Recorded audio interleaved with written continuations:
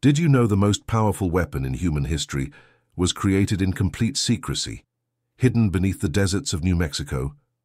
During World War II, after Einstein warned that Nazi Germany might build an atomic bomb, the United States launched a top-secret mission known as the Manhattan Project. Thousands of the world's brightest minds disappeared from public life, working behind barbed wire and armed guards in secret cities like Los Alamos, Oak Ridge, and Hanford. More than 130,000 people contributed, yet most had no idea what they were truly building.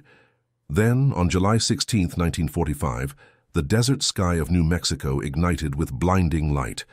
The first atomic test, codenamed Trinity, turned night into day and shook the earth for miles. Scientists stood in silence, realizing they had just witnessed the dawn of a terrifying new age.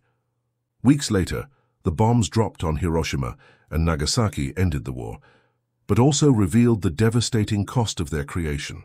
The same men who built the bomb began to wonder, had they saved the world or doomed it forever?